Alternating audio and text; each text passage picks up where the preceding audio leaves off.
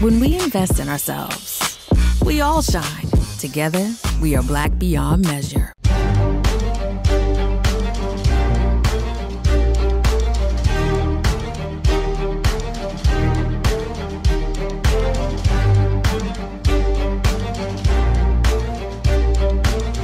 Welcome to the Black Table here on the Black Star Network.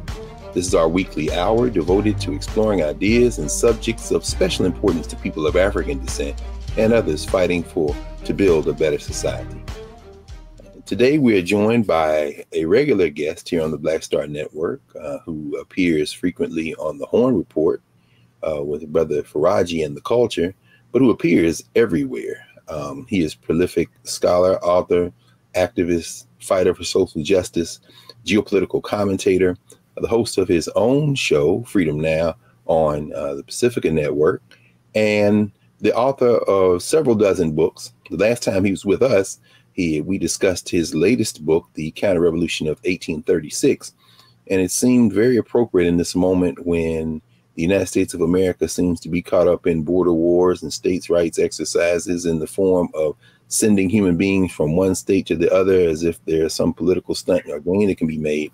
We'll invite him into this conversation around what's going on in Florida, what's going on in Texas as it relates to the actions of Governors DeSantis and Abbott, and help us really understand what's going on, both in a national and an international context. So without any further ado, we invite back to the Black Table our friend and brother and comrade, Gerald Horne. Welcome back, Brother Gerald.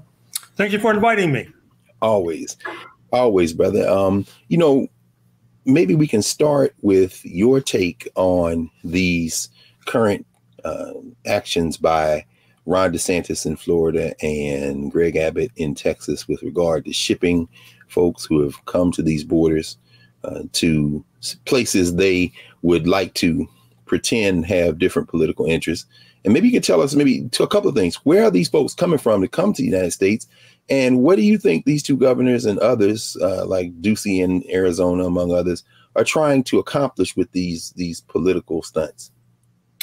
Well, the short answer is that the migrants are disproportionately coming from Venezuela, Nicaragua, and Cuba, which coincidentally happen to be the three regimes in the hemisphere which the United States is putting pressure on. As the Kissinger-Nixon regime said some decades ago, they're trying to make the economy scream, and instead they're helping to induce movements into the United States. What they're trying to accomplish? Well, obviously, Governor DeSantis of Florida and Governor Abbott of Texas would like to be the next U.S. president.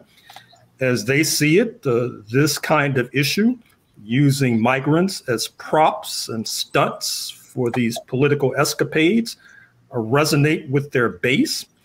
As I understand it, Governor DeSantis actually sent his emissaries into Texas to inveigle migrants to head to Martha's Vineyard in Massachusetts. Perhaps he felt that if he sent folks directly from his own state of Florida, that would not play well with the Cuban American base, the Venezuelan American base, the Nicaraguan American base, which I'm afraid to say are an essential component of the Republican Party base in the state of Florida. I think there's also a kind of demagogic class question at play. If you look at the Republican Party base, as they see things, they see the affluent of Martha's Vineyard, many of whom are millionaires and multimillionaires, as being hypocritical, because from their point of view, the United States was built on class collaboration between affluent Euro-Americans and not so affluent Euro-Americans who joined hands in order to plunder the indigenous population and enslave the Africans. From the point of view of the GOP base, the affluent of places like Martha's Vineyard have broken with that bargain. And that makes them, in a sense, from their point of view, unpatriotic. It makes it necessary from their point of view to try to harass these folks, to try to unmask them from their narrow perspective. And I think that latter point actually is the point that's missing in the national discourse on these latest escapades by these Republican governors. You know, that's such a critical point. Of course, one of the reasons, this being the Black Table on the Black Star Network, we wanted to invite you in was to draw some parallels and help readers who may have seen on social media over the last several cycles this comparison to the so-called reverse freedom rides of 1962. But before we get to that, thank you for kind of sketching out the broad outline. You know, it is intriguing, given the fact that you named Venezuela, Cuba, Nicaragua, the simple, you know, how do you read the fact that these are Venezuelans who are coming from a country that the United States has worked assiduously to undermine in terms of its leadership?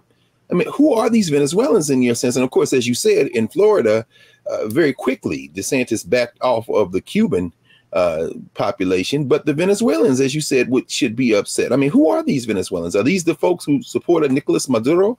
Or are these some of the people who would line up behind Juan Guaido, which of course the United States has been trying to install for quite some time now? Well, I think it's a broad array with regard to the Venezuelan population. Certainly, there are counter-revolutionary forces, but oftentimes there are folks who have empty stomachs.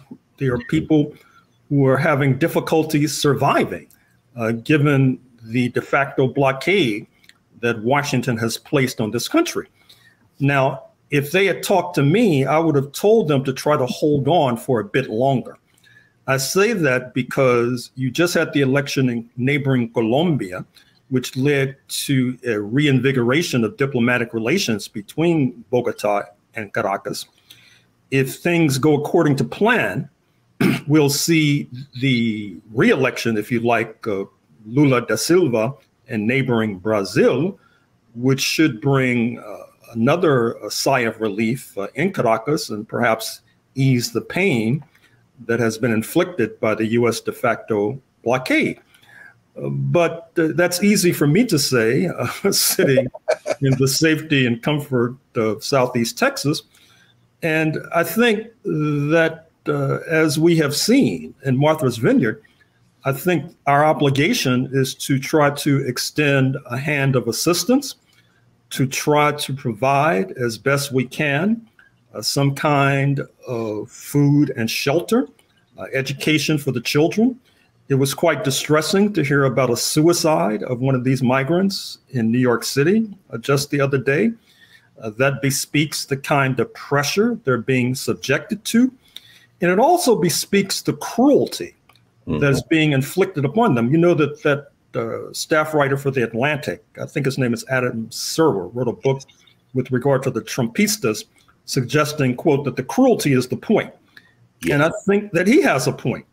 Yes. Because I do think that in the Trump base, the idea of inflicting cruelty upon migrants, upon people not from the United States, it resonates deeply. It resonates with the history of this country. Absolutely. And we would be remiss if we failed to point that out. Now, with regard to the so-called reverse freedom rides, I was just writing something about that the other day, because you may recall Leander Perez of Plaquemine Parish, Louisiana. Yes. Of all of the troglodytes in Dixie, he could easily compete as troglodyte number one. And he, from Louisiana, was involved in this noxious adventure of trying to send Black people north, because his estimation was, well, you people in the North, you're so sympathetic to Black people, you take them. And Senator Russell Long of Louisiana, who, as you know, for decades was one of the most powerful forces on Capitol Hill, was supporting him. And I think that that should remind all of us that today the victims may be those from Venezuela, but tomorrow, particularly given this rise of neo-fascism, it's not beyond the realm of imagination that Black people, again, could be in the crosshairs for being shipped across the country like so many cattle. Wow, that's and this is something we're definitely going to get into. One of his lieutenants, which we'll talk about in a moment, George Singelman, one of the architects there of these reverse freedom rides. As you say, the push factors drawing those desperate people of African descent, poor people, out of the South, out of Texas and Louisiana and Alabama and other places in the 1960s. I guess, as you say, you make a parallel between those who are not able to hold on in places like Venezuela and other places. But, you know, we're coming up on a break, but I can't resist the urge to ask you, I've heard you talk a lot across a number of different platforms about what you see emerging as a possible event horizon in terms of multipolar world emerging in this unique moment in history. And he like say, if they could have just held on, Lula comes back. I mean, do you really think we are on the verge of something we haven't seen in recent memory in terms of world politics? Oh, I think so. I guess I should give a brief response since we're on the cusp of a break. And we can come back on the other side. In fact, you know what? Why don't we take a pause? When we come back, that'll give you plenty of time to stretch out. That'll give us, I'm sure there's some royal funeral watchers who want to know what place England plays in this new multipolar world or not. So we come back. So why don't we take a pause now, Prof? And when we come back on the other side here at the Black Table, we will continue our conversation with Professor Gerald Horne. And we are glad that you all are here. This man is an international treasure, and we're glad that the Black Star Network has been able to prevail upon him for some of his time as we continue in our work. So we'll be back in a moment.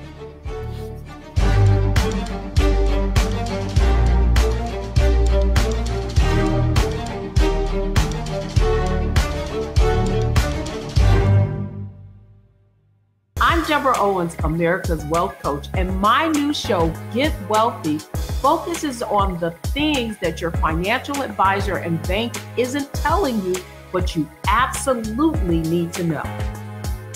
So watch Get Wealthy on the Black Star Network.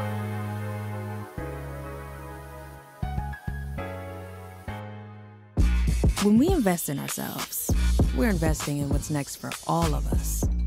Growing, creating, making moves that move us all forward. Together, we are Black beyond measure.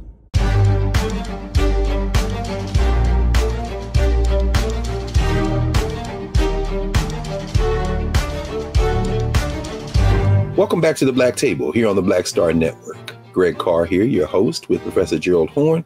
And when we left, Gerald, that asked you a question about what you see emerging in terms of international politics and how even this question of migration crises and others fit in this larger scheme of things. But let me get out of your way. You were about to give us your sense of really what's going on in terms of these shifts we're seeing around the world. Well, these global shifts do not take place frequently.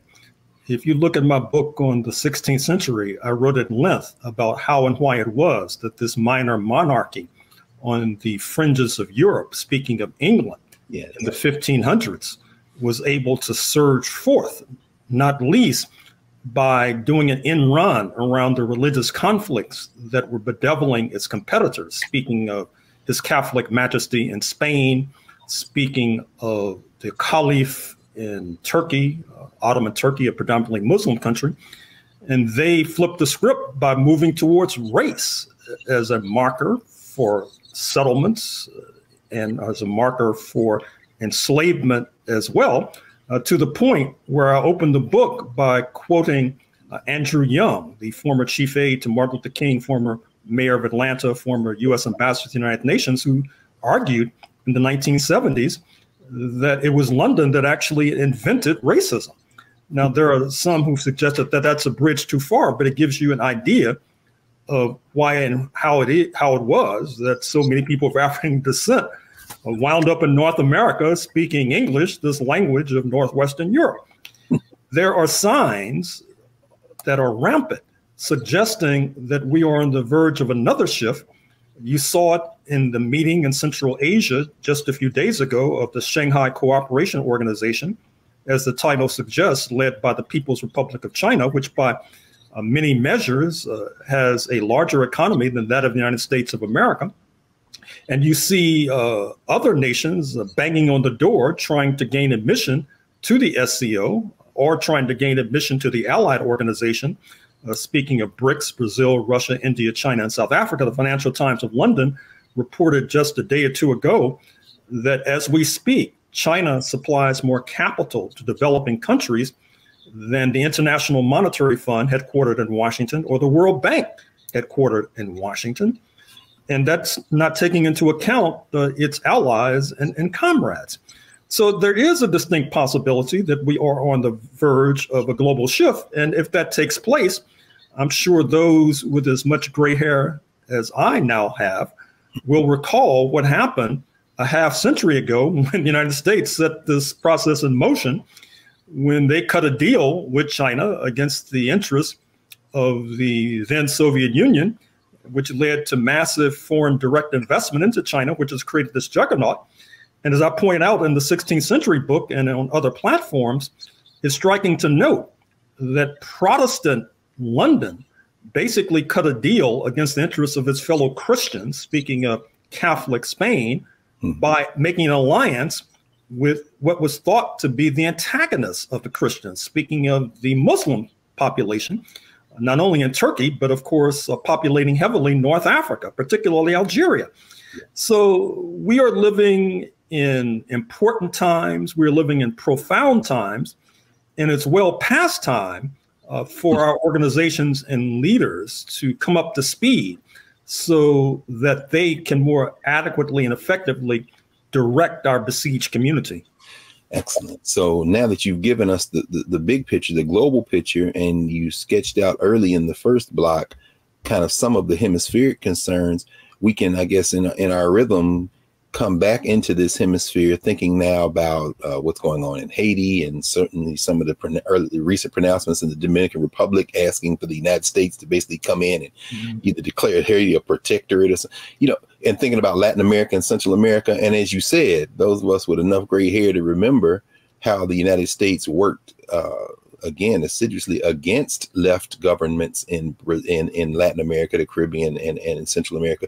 This time around, do you think that the U.S. and its coalition partners have that kind of muscle? Because it does seem to be that this move left in Latin America may free up those countries in ways, and in the Caribbean perhaps, in ways. Certainly Mia Moore-Motley, who has been making a lot of noise, and CARICOM is making a lot of noise about coalition politics with African countries. The folks who are finding their way to the Texas border, the places they're coming from, do you anticipate some shifts in those countries, in the Caribbean and Latin America and Central America? And if so, what might that look like? Well, it's hard to say. I mean, we'll get a glimpse of what's to come with regard to these upcoming Brazilian elections, where the incumbent Bolsonaro is pledging to do a Trump. That is to say, the result of the election will show either that he won or he was cheated. He has close ties to the military. There's a real danger and fear that he may do successfully what Trump did ineffectively, that is to say, pull off a coup and remain in power and retain power. If so, that would be terrible news for any prospect of change in this hemisphere, because Brazil fundamentally borders every nation in South America, and therefore can extend its tentacles far and wide. With regard to Haiti, that's a special case, because we all know that Haiti pulled off one of the most extraordinary events in the history of the world. That is to say, a successful revolt by unpaid workers, otherwise known as slaves, between 1791 and 1804, and then leading a global crusade against slavery, not least in North America, attracting many Black people from North America to their shores. But they have been punished and pulverized ever since, up to and including a U.S. occupation between 1915 and 1934, up to and including the destabilization of President Aristide, who was president just a few years ago, or perhaps a few decades ago. And so when the president of the neighboring Dominican Republic suggests that there should be some sort of joint military intervention in Haiti, I'm afraid to say that we've seen this movie before. Yes. And it did not work out very well, not least for the Haitians. So we should be on our guard. We should be alerting our friends in the Congressional Black Caucus that they need to be on their guard, that they need to be developing programs to help to rescue Haiti from this valley into which it has fallen, because we all know that part of the migration crisis that's now unfolding also includes Haitians trying to get to the Bahamas, and then from the Bahamas to South Florida, many of them drowning in the choppy seas. To the extent that Black Americans are silent about this tragedy, we're engaging fundamentally in a self-indictment. Yes, yes. And it really is disheartening to see some of the policy statements, or policy positions rather, that certain members of the Congressional Black Caucus have taken in the last several months. Not only maybe with regard to Haiti and U.S. Foreign policy from the administration, but with regard to the Ukraine war. I'm thinking about Gregory Meeks, of course, and perhaps in trying to get African countries to pick a side and decide with the United States. But, you know, history moves on. Sometimes policymakers have to catch up, or not, so to speak. But you know, let's think about this. And of course, the reason we asked you to join us today, you've mentioned, you say you're writing about it, the reverse freedom rides. Of course, the Vice President of the United States, Kamala Harris, was deputized as a sort of border czar, I suppose, of sorts.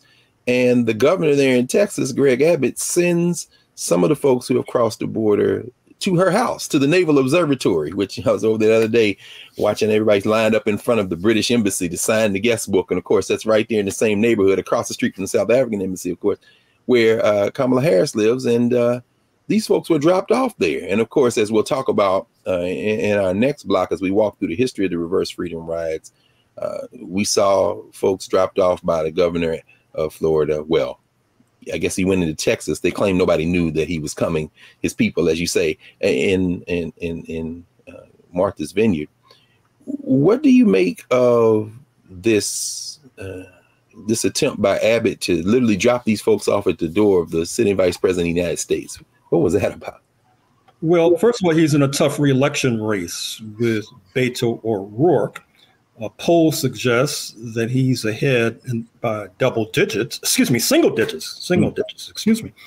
And for a Republican in Texas, that's not good news, since they controlled the levers of power across the board for about 3 decades now. And so he wants to stir up his base.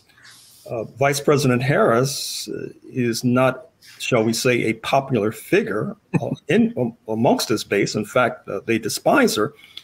And once again, he's playing on that contradiction whereby people in the base of the Republican Party feel that if you look at the history of this country, there was collaboration between and amongst elites on the one hand and common, ordinary Euro-American working class people and poor people on the other hand. Now, we were able to disrupt that bargain in the 1960s. And actually, the book that I'm writing about concerns Washington, D.C., because what we should not forget was that Washington, D.C., where you're now sitting, was a critical and crucial theater, not least because at the same time that these so-called reverse freedom rides were taking place, you had African nations opening embassies and legations and chanceries in Washington, D.C.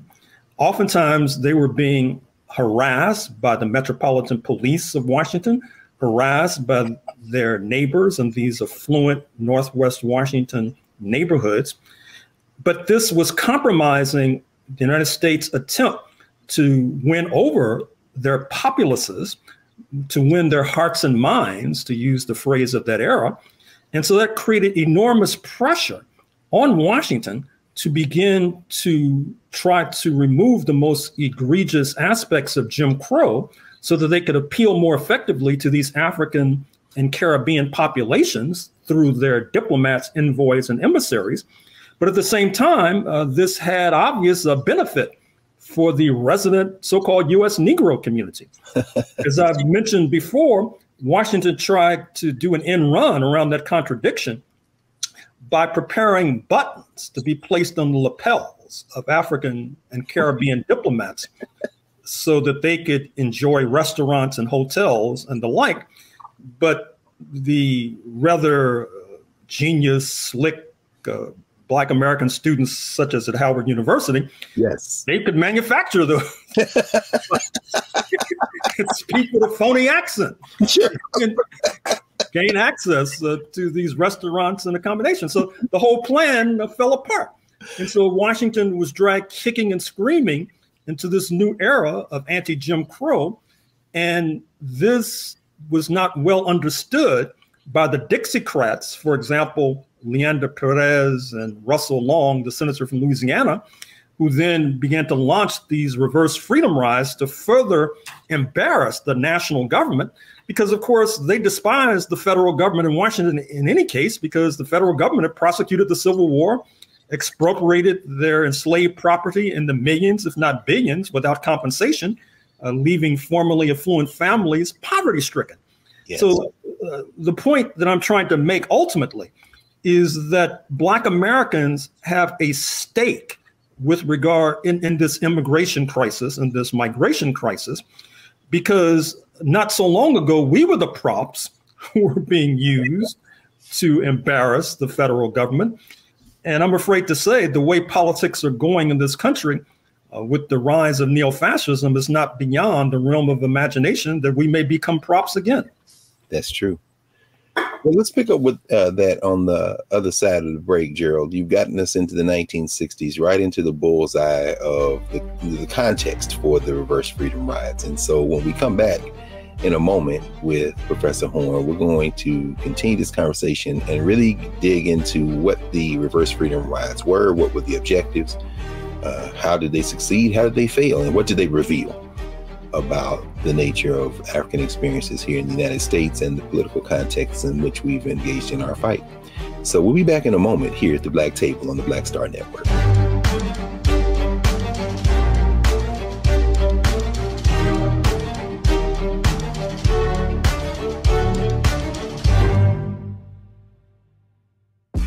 When we invest in ourselves, we're investing in what's next for all of us.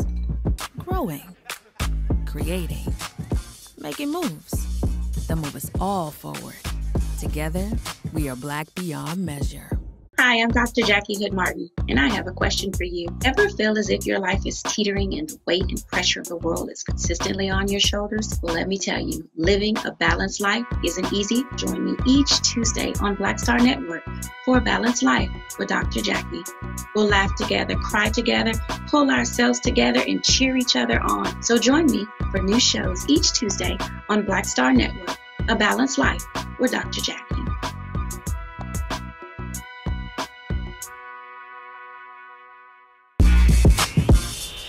When we invest in ourselves, our glow, our vision, our vibe, we all shine. Together, we are Black beyond measure.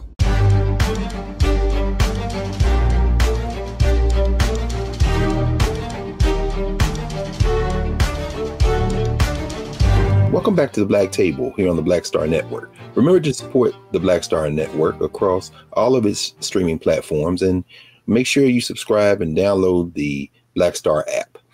So, Gerald, when we left, you had led us right into the 1960s. You know, it reminds me of our friends, our comrades in the Student Nonviolent Coordinating Committee, and how Charlie Cobb tells that story, how they were in Atlanta and Ogingo Odinga was there, and they trying to convince him that it isn't so bad down here in the South. And so the young people met with him like, man, you don't understand what's going on here. And then, of course, they made that famous song that, if memory serves me correctly, they performed actually when Malcolm X and Fannie Lou Hamer were in New York, which led Malcolm to talk about geopolitics, as you say, in terms of this relationship, where they say Ogingo Odinga, which, of course, never happened in the way it did, as they say in the song. But Oginga was like, if you white folks don't straighten up, I'm going to call Jomo Kenyatta. And I thought about it because my Kenyan friends were wondering whether Kenyatta or Raila Odinga, or whether Raila Odinga or the new president of Kenya would attend the Queen's funeral. And I don't remember which one went. But, of course, both of these sons of anti-colonial Africans who are caught up in that moment that you're writing about now.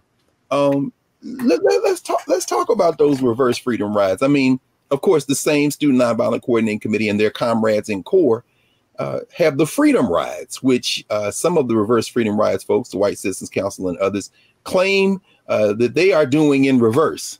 So what were the reverse freedom rides? You've begun to trace it out for us, but we know in the spring of 1962, they start doing what exactly, these racists in the South?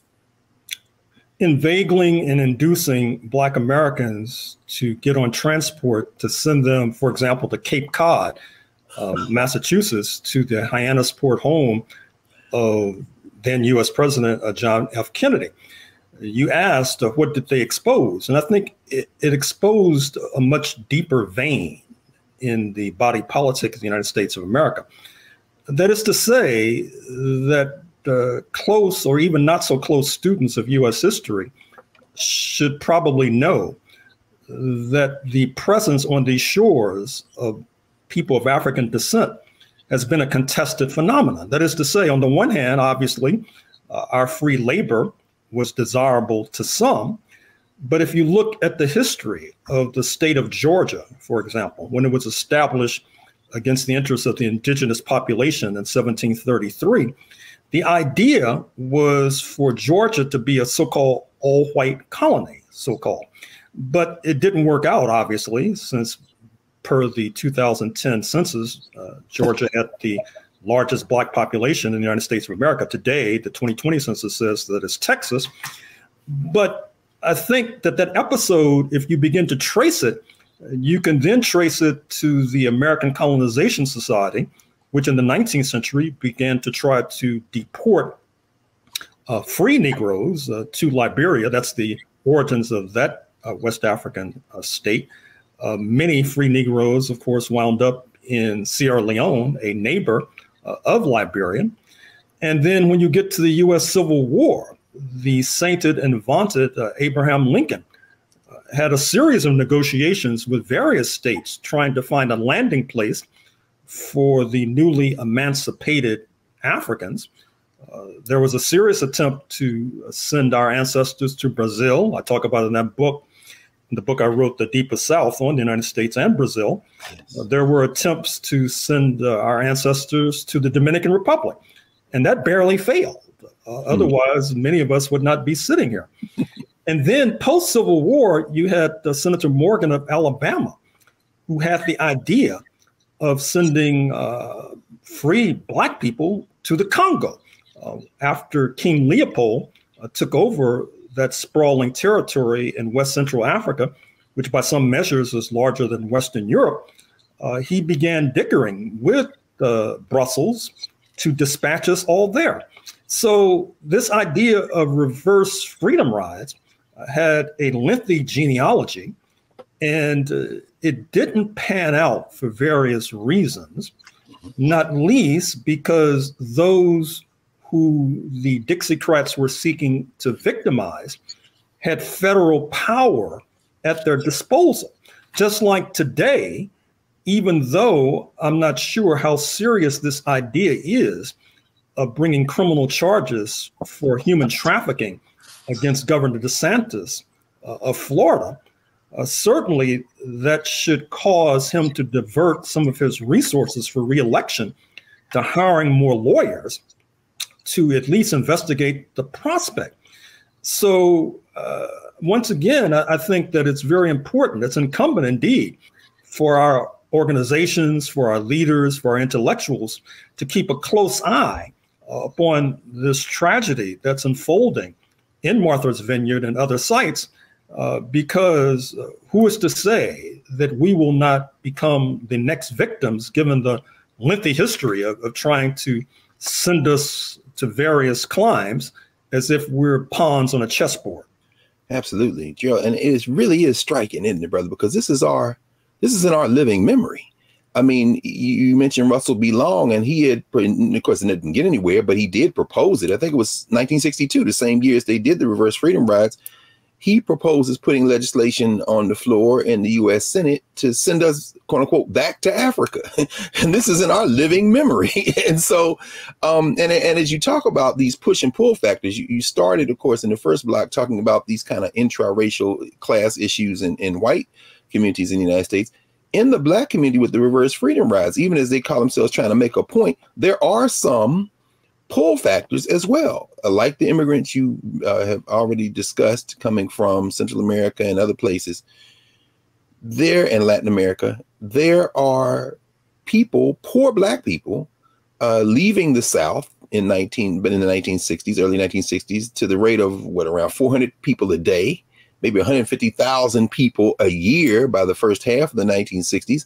And some of these folks who get on these rides are induced. These reverse freedom rides are induced in the same way, as you say, these folks in San Antonio, and there seems to be a local sheriff who's already started to say he's going to investigate. What did you promise these people jobs? Well, they absolutely, as we know, in the reverse freedom rides in places like New Orleans, they put ads in the paper. We'll give you money. We'll give you a free ticket. And there's a job or job training waiting for you on the other side, and then they try to induce the NAACP and the Urban League to help them. These racists say, well, so I mean, how do you interpret the pull factors, both on those who participated in the reverse freedom rides then, and how does that compare to the immigrants now who are saying, hey, I have nothing to lose? Well, it's very interesting. That Charles Blow, the Black columnist for the New York Times, he's been on the soapbox lately, clamoring for a so-called reverse migrations, suggesting that he's moved to Atlanta, for example. Yes. He thinks that Black people should be moving south of the Mason-Dixon line for various reasons that we need not go into here. Well, did he read Behold the Land? Perhaps he read Behold the Land, Gerald. He's channeling his inner Du Bois. But go ahead. Well, I don't dismiss that altogether. If you have a job opportunity in Atlanta, why turn it down if you're living in Manhattan? But at the same time, I think that there is a reason why over the decades, there has been an influx north of the Mason-Dixon line into places like Chicago and Detroit and Cleveland from Alabama and Mississippi. I grew up in St. Louis, and my parents were born and raised in Mississippi. I grew up on a steady diet of horror stories about Mississippi.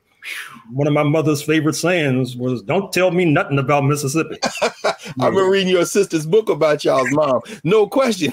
There's a reason for that. I still have burned into my memory the idea that you had to step off the sidewalk if they were coming towards you on the sidewalk in Mississippi, that you could be executed if you looked the person in the eye when you were talking to them. You were supposed to look down or look away. Yes. And so this is a very complicated question. And as I've tried to stress, I'm not sure if it's all behind us. I think one of the points I've been stressing in my work is that there was a very unique and peculiar confluence that led to the erosion of Jim Crow in the 1950s and the 1960s, not least that international pressure that I was just sketching a moment or two ago.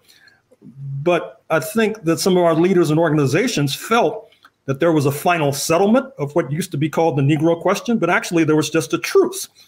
And with regard to a truce, any party on either side of the equation can decide to move away from that truce if they feel that the underlying conditions that gave rise to it are no longer obtained.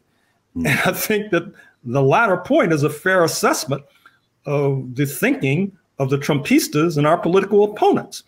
That's why we have to be on guard. That's why we should see coming to the defense of these migrants in Martha's Vineyard as a kind of firewall. That is to say, aiding them ultimately is aiding ourselves. That's a perfect place for us to pause, and we'll go when we come back to the future and actually the present, how we can learn from this so-called immigrant crisis, which is being fomented, of course, by those who have different political objectives than we do, and try to see how we and what we should be doing to address this situation. So back in a moment.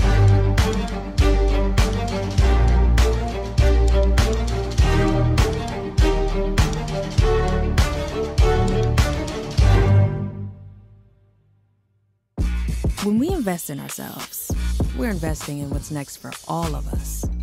Growing, creating, making moves that move us all forward. Together, we are Black beyond measure. When you talk about blackness and what happens in Black culture, we're about covering these things that matter to us, speaking to our issues and concerns. This is a genuine people-powered movement. There's a lot of stuff that we're not getting. You get it, and you spread the word. We wish to plead our own cause. Too long have others spoken for us. We cannot tell our own story if we can't pay for it. This is about covering us. Invest in Black-owned media. Your dollars matter.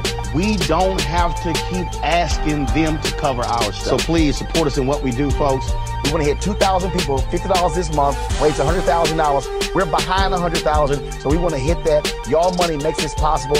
Checks and money orders go to P.O. Box 57196, Washington, D.C. 20037-0196. The Cash App is $RM Unfiltered. PayPal is R Martin Unfiltered. Venmo is RM Unfiltered. Zelle is Roland at RolandSMartin.com.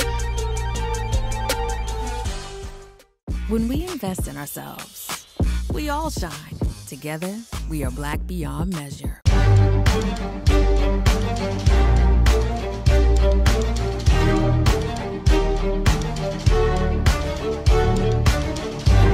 Welcome back to the Black Table here on the Black Star Network.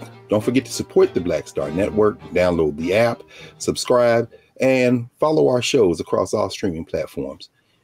We're wrapping up today with Professor Gerald Horne, who has given us a global and a local and historical perspective on this ginned up immigrant crisis.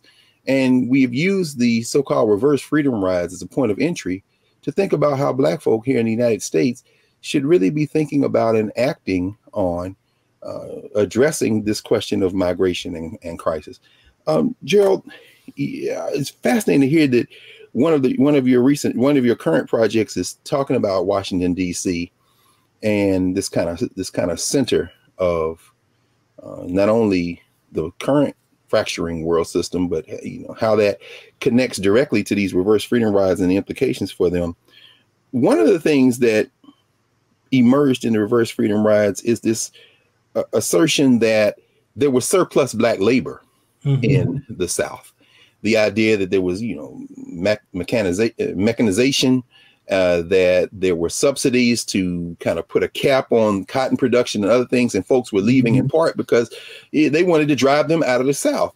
I'm wondering what you think about the nature of immigration and migration as it relates to the shifting economies of the hemisphere and of this country. And as Black folk, what should we be thinking about in terms of just not only the economy, but our place in it? And how should we be thinking about folks who are coming here? Because we both heard Black folks say, well, I have no sympathy for these immigrants. They're taking our jobs. And I mean, it seems to me that's very deeply flawed thinking, but could you help us understand that so we're not necessarily so hostile toward these folks who are coming here? Well, first of all, with regard to the hemisphere, as noted, one of the pull factors, or push factors, I should say, driving people from Nicaragua and Venezuela and Havana in particular, is the U.S. campaign crusade against these governments.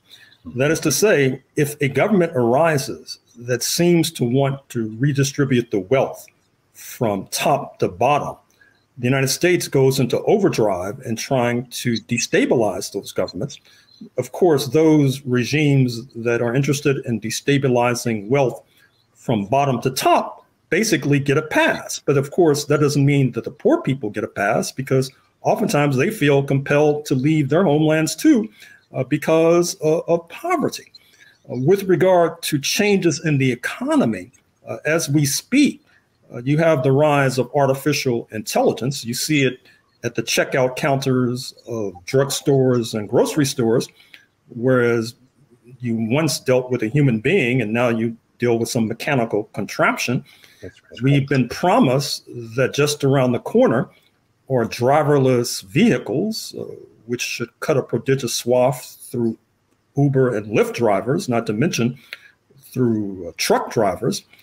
There are, of course, specialists who disagree with that analysis, but we shall see. And certainly we should not be surprised if the ranks of the employed, particularly in our community, begin to decline, which would then lead to rising unemployment, with the prospect of Trumpistas returning to power in November of 2024, if not before.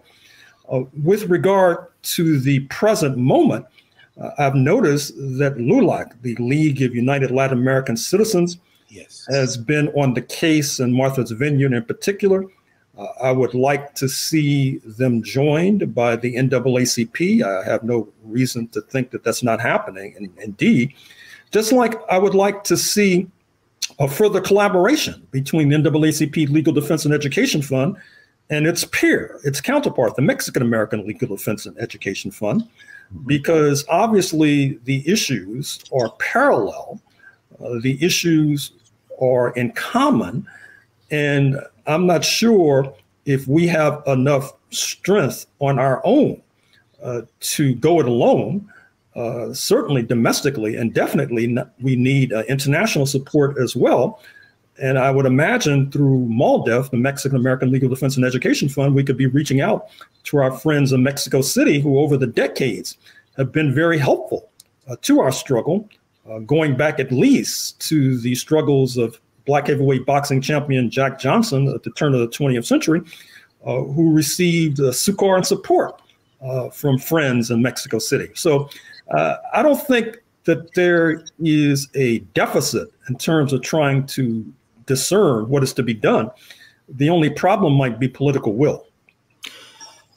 And there it is, political will. And thinking about the crisis in Jackson, crisis in Flint, the ability of local lawmakers, state-based lawmakers to strangle these places, in part because they come off as blaming this on mismanagement, when in fact they sound almost like some of these moderate, quote unquote, moderate white, relatively speaking, moderate white policymakers in the 60s who, when the White Citizens Council approached them to fund the reverse freedom rides in places like Arkansas and Louisiana, they balked because, as you said, they did not want to further exacerbate the relationship with these emerging non-white nations, certainly the African nations, and they didn't want to be painted as racist.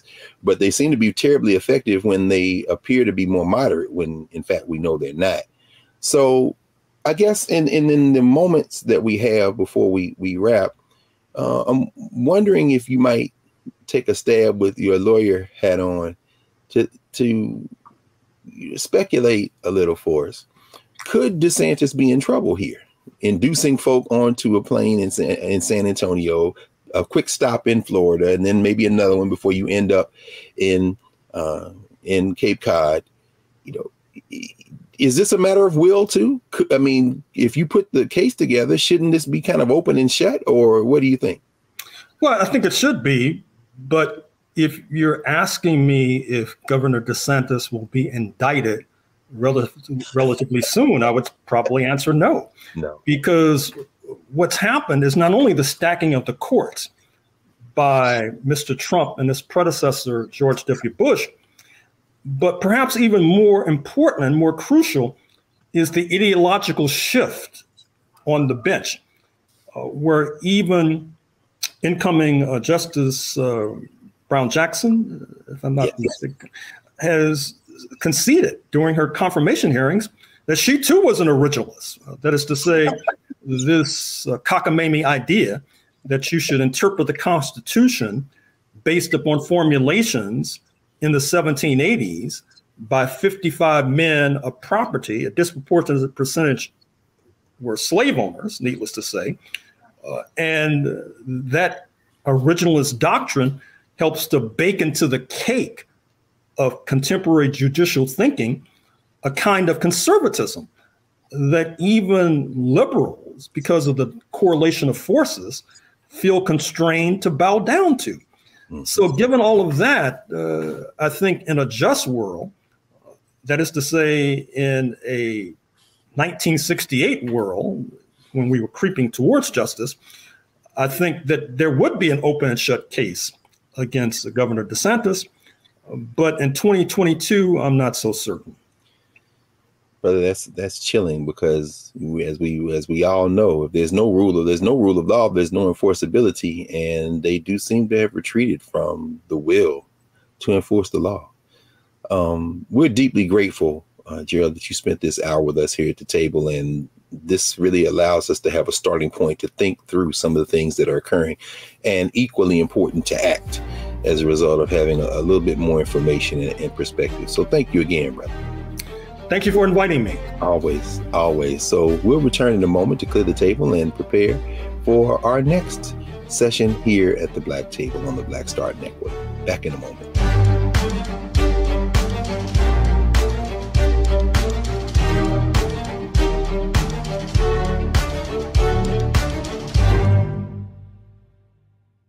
When we invest in ourselves, we all shine. Together, we are Black beyond measure. Hatred on the streets, a horrific scene, a white nationalist rally that descended into deadly violence. White people are losing their damn minds. As an angry pro-Trump mob storms the U.S. Capitol, we've seen shootings. We're about to see the rise of what I call white minority resistance. We have seen white folks in this country who simply cannot tolerate black folks voting. I think what we're seeing is the inevitable result of violent denial. This is part of American history. Every time that people of color have made progress, whether real or symbolic, there has been what Carol Anderson at Emory University calls white rage as a backlash. This is the rise of the Proud Boys and the Boogaloo Boys. America, there's going to be more of this. Here's all the Proud Boys, guys. This country is getting increasingly racist in its behaviors and its attitudes because of the fear of white people. The fear that they're taking our jobs, they're taking our resources, they're taking our women. This is white fear.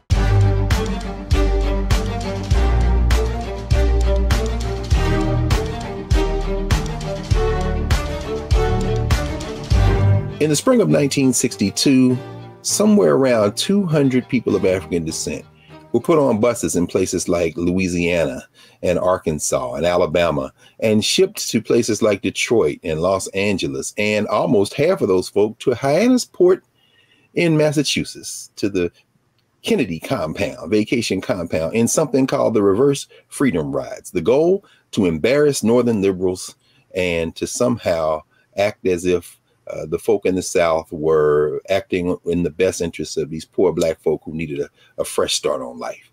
Here we are in 2022, and we see the governors of Texas and Arizona and Florida sending folks who are coming to the United States, having been pushed out of their countries, in part because of the actions of the United States government, sending them to the residence of the Vice President of the United States here in Washington, D.C., to Martha's Vineyard off Cape Cod. And the speculation ensues, perhaps even to the home state of the President of the United States in Delaware. The parallels are very striking, and Gerald Horne has helped us not only see those parallels, but to interpret them.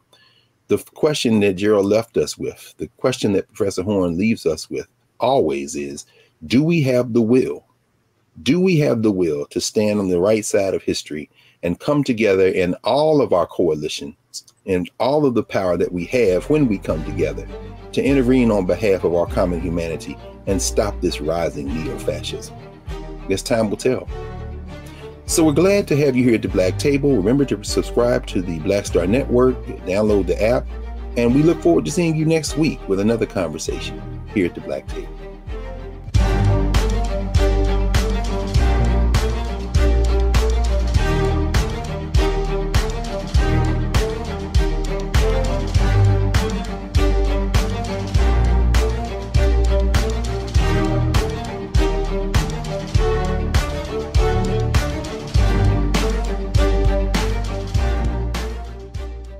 When we invest in ourselves, we all shine.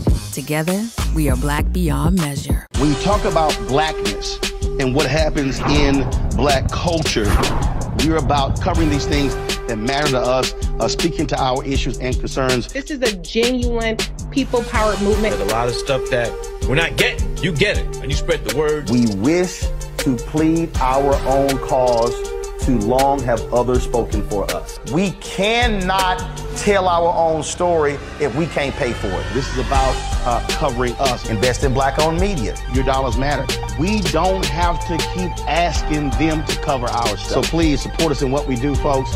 We want to hit 2,000 people, $50 this month, raise $100,000. We're behind 100,000, so we want to hit that. Y'all money makes this possible. Checks and money orders go to P.O. Box 57196, Washington, D.C. 20037-0196. The Cash App is $RM Unfiltered. PayPal is R Martin Unfiltered. Venmo is RM Unfiltered.